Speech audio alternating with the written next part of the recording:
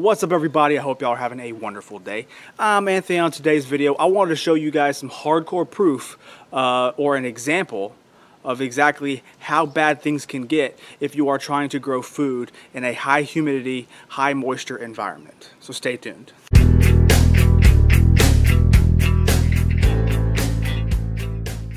Today we're going to be talking about some fungal issues. Now, this is something I've been combating a lot living in South Carolina.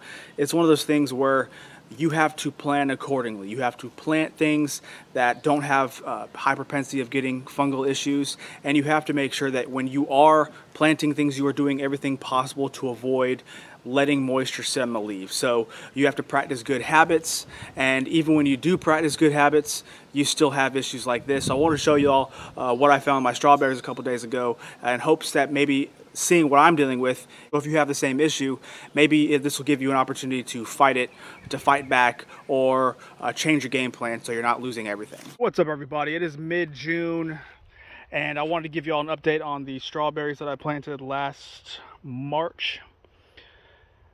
I built this bed. I'll put a video, a link down to the video below. That way you can watch it yourself. But I built this bed because I wanted to make sure I got strawberry harvest. Since the last bed I made, birds would attack the, I wouldn't get hardly anything because the birds would kill or eat all of the strawberries before I got a chance at them. So I put this on here, a netting, to make sure that I can get as many strawberries as possible. And I can tell you point blank, it has worked fabulously. I've gotten so many strawberries this year, it's actually kind of ridiculous. However, I guess all good things must come to an end, because as of about 2 weeks ago, we got a lot of rain.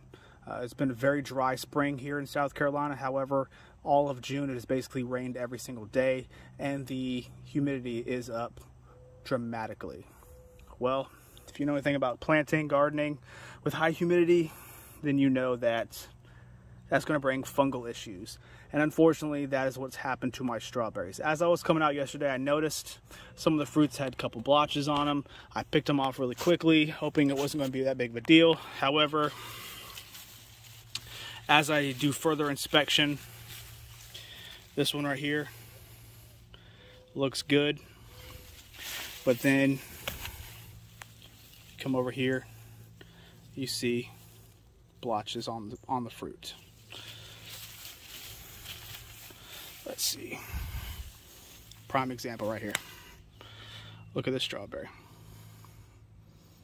That is a fungal issue. That is Anthracnose.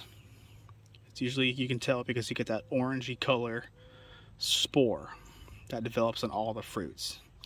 So this is definitely a fungal issue. It has hit almost every single one of my plants in this bed.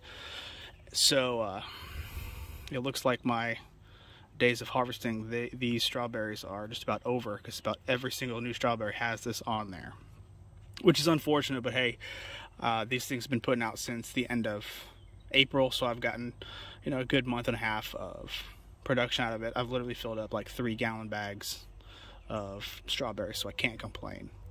But this is unfortunate. I didn't want this to happen. So what I'm going to end up doing is I'm going to try a copper fungicide, see if that works. I'm going to spray all these plants because they all look still pretty, relatively healthy.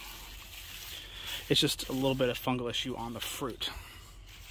So I'm definitely going to go ahead and spray all these. However, the ones over here, if I had to take a good stab in the dark, this is crown rot. Most likely from the same fungus, the Anthracnose. So that one and that one. This one's trying to hang on, trying to replicate, open up new leaves, but I don't think it's going to do well. And that one's just getting hit too. So I got 3 crowns that got hit pretty good. Yes, that is onions. I tried planting onions in here to see if there was a companion planting benefit, and not really. Still got hit by slugs like I always do, and obviously I got Anthracnose. So what I'm going to end up doing is I'm going to take that one, and that one, dig them up, get rid of them, and keep those spots just covered with straw for the rest of this year. That way I can get the Anthracnose that's in the soil to die before I replant. I'll probably move the strawberries anyway, because I don't want to try to reinfect anything that I may put in here. So I'll probably put something else in here for the time being, but we'll see. But for these over here, I'm going to spray with the copper fungicide every week or so, and I will let you know down in a pinned comment how successful that was in the coming weeks. But I just wanted to give you a good bird's eye view of what it looks like. That way, if you have the same issue in your garden, you know exactly what it is. And don't worry about these little things right here. This is iron phosphate baits for slugs, because slugs absolutely destroy your strawberries. So yeah, just want to give y'all a heads up. Oh, and one more thing that can absolutely help y'all. I'm going to walk you to the other side of the garden, and I'm going to show you what you can do to try to insulate yourself from this issue. One of the pluses I wanted to add here is this is why you want to try to put, if you're going to plant strawberries, I mean, any open space you can, put a strawberry crown in. You never know what's going to survive and make it. I put this one at the edge of the bed right next to the corn, and look at it.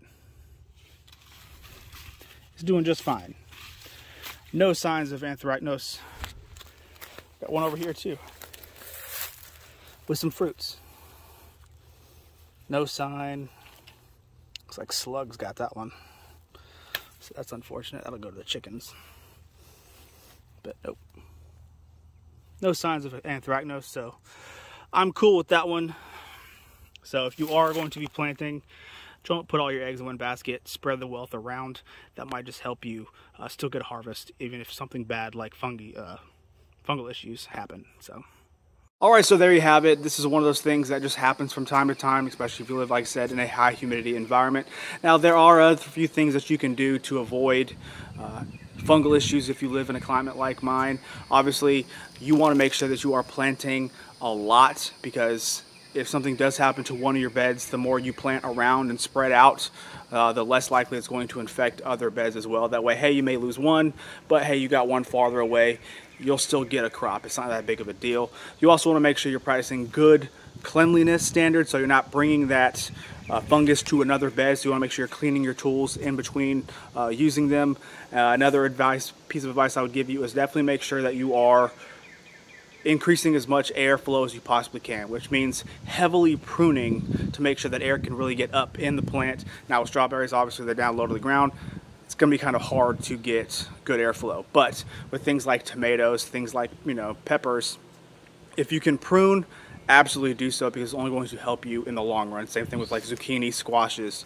You'll be able to avoid a lot of fungal issues if you keep it pruned to make sure that that sun is working for you to dry as much moisture as possible. And one last thing, a little piece of advice I can give you is if you are having to water in the morning. That way the sun can work for you and dry all that moisture off the leaves. That way it's not sitting there overnight, increasing the chance of spores landing on that water spot and obviously multiplying as spores and fungus tend to do. So if you have to water early in the morning. That way all day you're good to go. Now, if you're in a situation like me, when it's raining as much as it was at night, you can't do anything about that. That's just nature. But if you can avoid doing things and just kind of change your plans, change your course of action so you can try to avoid as much fungal issues as possible, that's what I'm trying to get through with this video. Hopefully you're able to take a few things that I was able to mention here and put them in your own garden, because even if you are in an area that doesn't have too many fungal issues, this is still something you got to pay attention to, because you very well might. So hopefully you learned something from this video. If you did, please do me a humongous favor and give me a thumbs up. It really does help me out. Subscribe to my channel if you haven't, and I'll catch y'all later, okay?